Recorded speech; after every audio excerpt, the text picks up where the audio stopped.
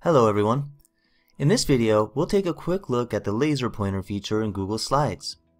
This is a handy tool for presentations with a lot of details in the slides.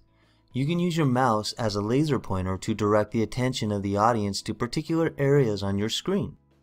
It's pretty simple, so I'll just get right to it. I've got a presentation open here with some information in it. The laser pointer becomes available while presenting, so I'll click on the Present button now. At the bottom of the screen, in the menu bar, there is a wavy line icon in the center that says Pointer. When you click on this, your mouse arrow turns into a red dot. Use this to point to the information you're talking about during your presentation. When you don't want the pointer to be active any longer, just click on the icon in the menu again to turn it off. And that's it. Short video, but a cool little tool that a lot of people aren't aware of. I hope you found this video to be helpful. Subscribe to the channel, keep learning, and I'll see you in another video.